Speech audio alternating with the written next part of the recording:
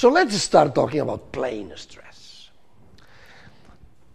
From the abstract point of view, imagine a problem in which we know, that there is one principal direction which is constant, so where there is no shear stress,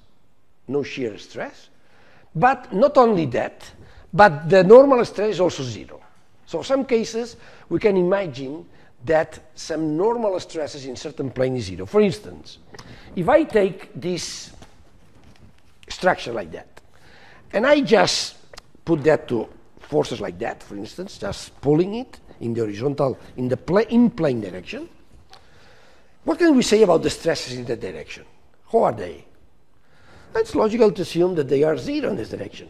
Both the normal, because that's a sheet, a very thin sheet, a very thin part, so maybe at the interior they are a little, but I mean, the normal stresses are zero here, so in between, they couldn't be so different from zero. So let's assume that they are zero. The shear stresses are zero here, the shear stresses in that plane behind is also zero, so let's assume that everywhere. So that's an example of when I know that the direction out normal to this plane is a principal direction with zero principal stress. Okay? So then, if I choose the axis so that the vertical x, that normal x is z, so then look, the stress state would be just the normal stresses in x and y, and the tangential stresses tau xy, but that one we know out of plane tangential stresses, neither in this plane. Okay? So now I do the same assumptions. The stress field is like that. So there are only three components of the stresses which are different from zero at all points, which are these in-plane stresses. They are in plane. That look, that all stresses different from zero are in the plane as vectors contained in the plane analysis. That is what is called plane stress, because all stresses are in the plane analysis. The general 3D stress tensor looks like that. So all this row, the last row and the last column are zero. And then I assume that the non-zero stresses, sigma x, sigma y, tau z, are not function of z. So that's what I said, that well, the stress z here is zero, in between, I mean, it should be constant, okay? And zero too. So in general, we assume that in the mathematical description of sigma x and tau xy, z doesn't appear. So as I change in the plane of analysis, then the stresses can change. But in the width direction, the stresses remain constant, okay? Doesn't change. And of course, they can depend on time, because this applies also to not only to quasi-static problems, but also to dynamic problems. Okay. So that the point is that, okay, this is a hypothesis. In what situations this is reasonable? That is what is said here, typically in thin plane structures. So structures which are thin in one direction, the z direction, they can be large in the other two dimensions. Then they are loaded in the in-plane, so the body forces and the tractions are applied in the thickness. But there is no traction applied on the faces, on the two faces, okay? So, and that thickness being much smaller than the other dimension, okay? That's typically the cases. In that case, we reasonably assume, it's an assumption, that's not an exact theory. Okay, it would be exact, maybe. No, in neither this. It's not exact. It's just an approximation to the reality, which simplifies very much the things. Okay, so look that even the constrained displacements, everything which forms part of the gamma sigma and gamma u is in the plane of analysis. The surfaces of the plane are free of any actions in terms of stresses nor constraints. Right? Okay. So let's see what are the consequences of that. Now, we do these assumptions here, and let's see what are the consequences of that. Well, first, we have the strains as a function of the stresses. So first consequence, if the stresses are not function of z, The strains, which are a combination of the stresses, are neither functions of z. So are just functions of x, y, and t, x, y, and t. Okay? Now I apply the fact that some of these stresses are 0. These stresses are 0.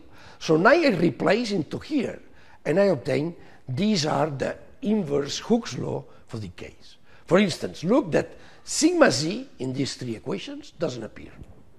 Why? Because it's 0.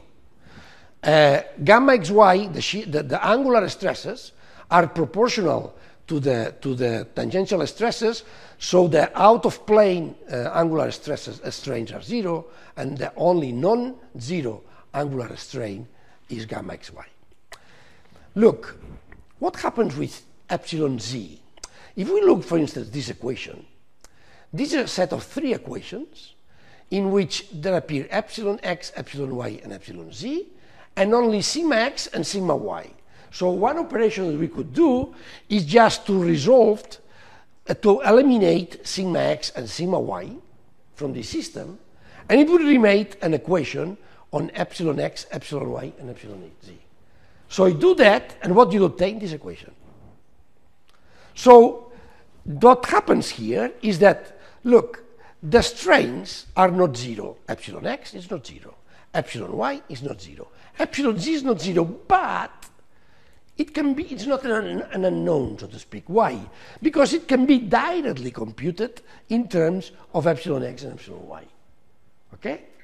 So look, and this shear strains are 0 because so are the corresponding shear stresses. Okay? So look at the aspect of the stress tensor. So 0, 0, 0, 0, 0 here, only relevant the ones in the plane xy. However, as for the strain tensor, this is epsilon z is not 0. Is not 0, right? Take it into account. But we'll see that it doesn't play any role. We'll see. So we can just forget this term and consider this thing. That's something that I will prove. And in any case, if we need that eventually to know that, once we know epsilon x and epsilon y, we can compute epsilon z by just this algebraic formula in terms of the Poisson ratio. Okay?